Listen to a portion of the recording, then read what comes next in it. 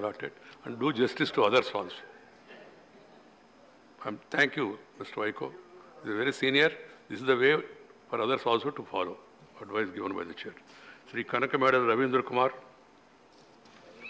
Thank you, Chairman, sir, for giving the opportunity. 2 minutes. The main reason behind rise in prices are essential commodities and found unabated. Increase in price rise of petrol and diesel are main reason. It is not just the common man, but even the small businessman like restaurants also suffering. At present, the only solution is to bring the petrol and diesel under GST. Sir, my strong protest for hiking prices of LPG cylinder also. Sir, recently central government had included many essential food items within the GST slab. It puts extra burden on the common people. The entire population has not yet recovered from the shock of the COVID-19 pandemic. To this burden, bringing the essential items like rice, wheat, flour, milk, curd had brought within the ambit of GST slab. This is totally uncalled for. I appeal to remove it. Sir, at the outset, I registered my strong protest against the state government of Andhra Pradesh for not reducing the excise duty on petrol and diesel. Sir, most of the states have reduced the excise duty on petrol and diesel, and the central government had also reduced it on 2 occasions, but the Andhra Pradesh government had not reduced the tax excise duty. This had caused serious financial burden on the people of Andhra Pradesh.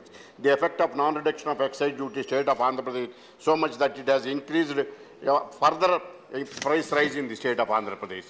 The need of the hour is to contain the inflation. If the inflation keeps continuously rising, the prices will increase and there shall be financial burden on all the sections of the society, particularly marginalized people of the society. Time and again, government is claiming that the several supply side measures have been taken by the government to address the inflation. How it ensures that the supply side is maintained properly. The extent of the land under cultivation has to be increased considerably in order to achieve the self-reliance. Sir, how we are going to reduce this? The only way to be self-reliable. This is the solution for the overall development of the sector. The government has to see that the income of the people has not been increased. No steps have taken to increase the income of the common man, at least to pay the increasing taxes. Vulnerable section of the society are suffering with high prices and commodities, sir. Price rise is a reality. We should not escape from several justifications.